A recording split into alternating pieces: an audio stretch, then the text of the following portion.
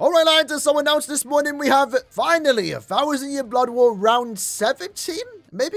The invasion summons are returning tomorrow, featuring some fan favorites, some of the best characters in the game, Bambietta, Kyogre, and also Iba. The question, of course, though, is this banner worth summoning on? And the answer is yeah, obviously, right? Like, Kyogre is one of the most insane characters in the entire game. He's an amazing character, really fun to play with. Bambietta's also really good, and Iban's also a really good farmer. So, of course, it's worth summoning on, but are you going to summon on it? Well, that's a question you have to decide for yourself, but we are going to talk about the banner in this video, breaking down all the value it has, and maybe give you some hints or tips on what to do when this banner does release tomorrow. And the first recommendation I can give is just to wait. You do not need to summon on this day one. If Kyogre, Bambietta, or for some unknown reason Iban is your favorite character in the game and you don't care about anything else and you want to go for them, get them 5-5, then by all means do what you have to do, right? But the main reason why we are saying wait, because we know there's a lot of big things coming our way, right? Mid-month is coming out on the 16th. It looks to be a pretty good banner in terms of the 3 new ones. There are also going to be bonus characters in the end of year co-op event, which is happening early this year. So for that reason, mid-month does have some really good value this time around. Obviously, post-selection is one of the better banners of the entire year. I know a lot of people are looking forward to summoning on that. That's happening around maybe December 25th, December 26th. The official date isn't confirmed just yet, but that's when it usually does happen. And at the same time, end of year is also happening. Now, lucky for us, this banner, unfortunately, actually leaves the second the end of month banner gets announced in-game, including the filler pool.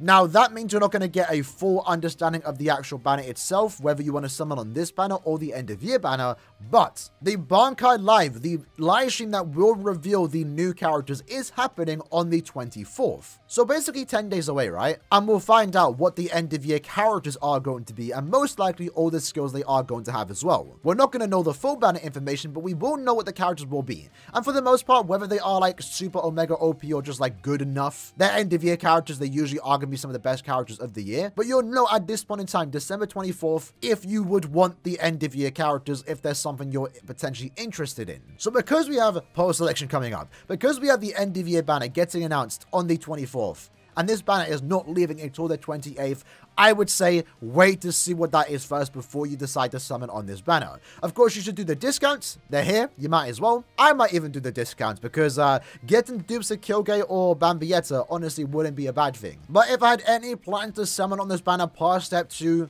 maybe go to step 5, 10, 15, 20, I would be waiting to see what end of year is first on December 24th. After that date, then you can make a better decision for yourself, whether you want to go for that, post-election, mid-month, or this particular banner. But with that said, the banner itself does feature the new setup that they have going for 1,000 Year Blood War characters. And in that case, they have the 3 new ones, Bambietta, Kyogre, and Iban, 3 premium characters recently released at the end of 2022, and then they have some older 1,000 Year Blood War characters that can resurrect, but are also super common. The banner itself is okay. Obviously, the main reason why you would be pulling is for Kyogre, Bambietta, and Iban, but at least the premium characters that are featured here are somewhat relevant.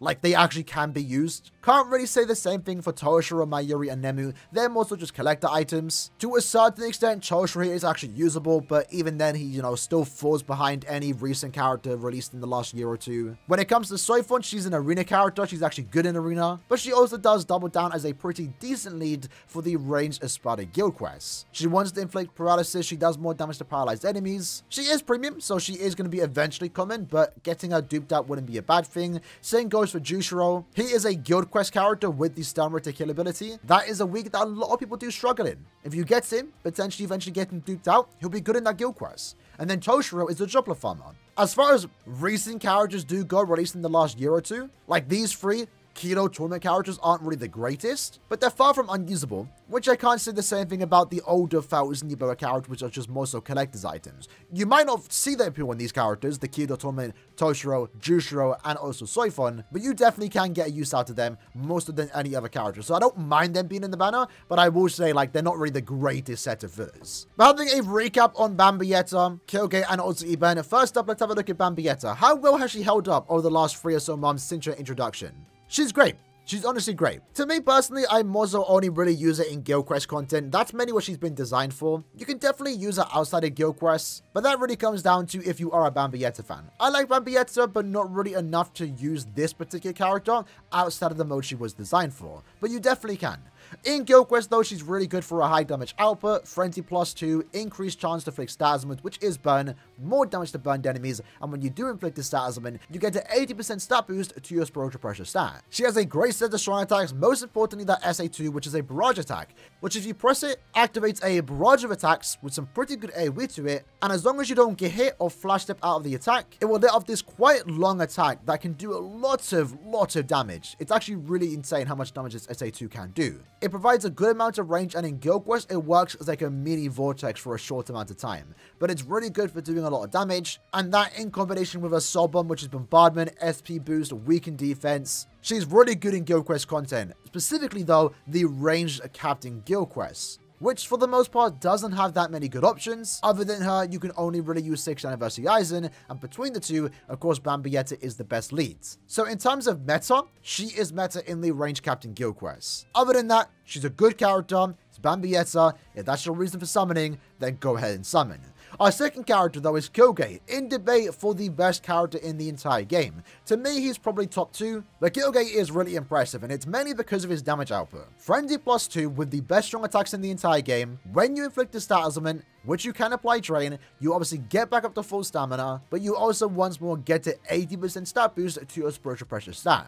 You can also do more damage to drained enemies, and again, as already mentioned, he has a great set of strong attacks, but it's a really good set of strong attacks. The SA2 being a distant AoE into a track and vortex is unmatched, but they get even better because every kill you do get, you get more damage thanks to the rampage skill. It's easily able to max it out, and his damage output is just absolutely unmatched, only matched to be fair with some of the other better characters in the entire game. We tried out this character in Guild Quest. He can solo the Aaroniero Guild Quest by himself, and in Limit Breaker, thanks to the fact that he does have rampage and also the 20% strong attack recharge every time you move to another map, that allows his strong attacks to come back instantly, and that therefore makes him the best Limit Breaker character for any given month, and you can always use him in slot number 3. I rarely ever want to use a move source on a character that I have 1 out of 5, but I've been very tempted to put it on Kyogre to unlock that focus slot, because at 2 out of 5 he'll be even better. He's an amazing character. It's Kyogre. He has some great visuals, voice actors top notch. One of my favorite character releases of the entire year of 2023. He seriously is that good. And then we have Iban. Iban's okay. Like, for a farmer, he's honestly not bad because he has a good damage output with some good strong attacks. I actually like this character's visuals too. I'm a fan of this Iban. But Caleb knew Iban as a character is not someone you would really summon for, so they want to make you summon for him. And by that, they made him a Link Sword farmer. More so with the soul trait though, so you can make any power character a Link Sword farmer by using Iban as a soul trait. But you can also double that up onto Swimsuit Ruroka, make her give you plus 15 Link Sword potions. And at the same time, he also is a droplet farmer, increasing the drop rate by 30% for droplets and also guaranteeing you 10 extra droplets. He's actually really good for farming droplets. I've been able to max out all my technique characters thanks to him. So personally, I can definitely recommend this character for the idea of farming link shots and also droplets. And again, he's got a good damage output. So if you take him into epic rates, he's honestly not too bad.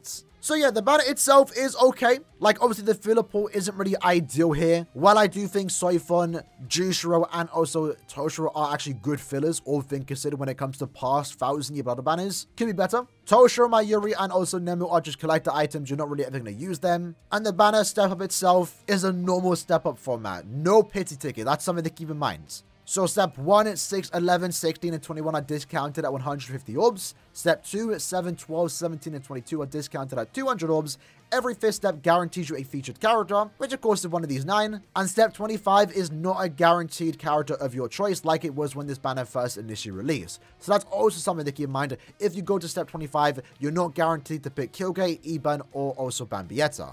So yeah, as kind of expected, the banner is worth summoning on with the idea that you're going for Kyogre, Bambietta, and maybe Iban. You can kind of go about Iban to be fair, but Bambietta and Kyogre are definitely worth pulling for. Whether you want to pull for them now really comes down to you. Maybe the timing isn't really the greatest, right? We have a lot of really good banners coming our way, especially end of year. For me personally, I would rather pull for newer characters over reruns, even if I am missing them. But as always, this banner will be back in like 3 or so months time, sometime maybe in February. Maybe you want to go for them then, when it's a lot more less stress in terms of like some really big banners coming our way. Again, as I mentioned, I would recommend waiting to see what the end of month banner is going to be. We'll find that out on the 24th of December. That's the best thing I can recommend, just to wait. There's no harm in waiting. And at that point, you know, if you want to summon for this banner or someone for end of year, then you can make that decision. Because again, the last thing you want to do is spend all your orbs on this banner, and then end of year is absolutely insane and you regret spending orbs here. You don't want to regret spending your orbs. But for me, again, I'm going to be skipping this banner. But then again, to be fair, I've already done a lot of summons on this particular banner. I have Bambietta 3-5, I have Kyogre 1-5, Ebon 1-5, and I'm perfectly happy with that. I don't need any more dupes to them. More dupes would be nice, but I'm fine with what I have for them. I'm just happy to have them. And I have all of them on all three of my accounts. So, yeah, these are some easy skins for me.